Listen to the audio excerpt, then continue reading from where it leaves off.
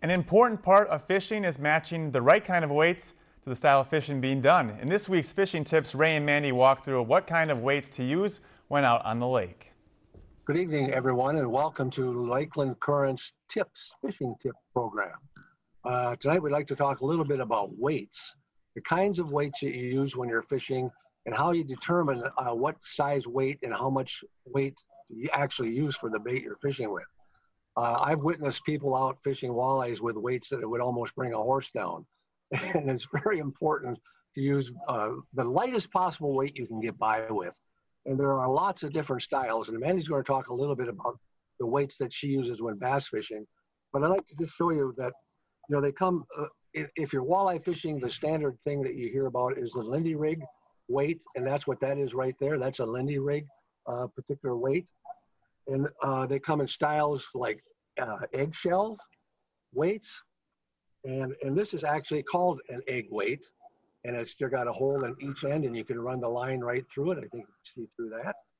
And there's also weights that go in line, so you can put the line on the bottom or the line on the top.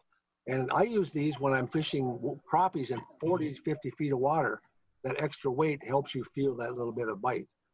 Mandy's going to talk a little bit about the kinds of weights that she uses when she's bass fishing. We're bass fishing, you're talking weights, more than likely, we're talking bullet weights. So if you can see these are actually both the same exact weight. These are 3/16 ounce weights. This smaller profile one is tungsten. Tungsten's a non-lead product and it's heavier. It's better for the environment, but it also has a much smaller profile than this. You can run these bullet weights two-way. You can run them free, which means they're non-pegged.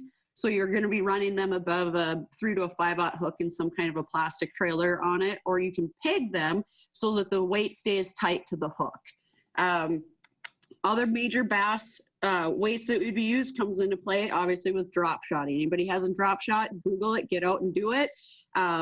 There again, these little weights, they hang at the bottom of the string with your bait above it.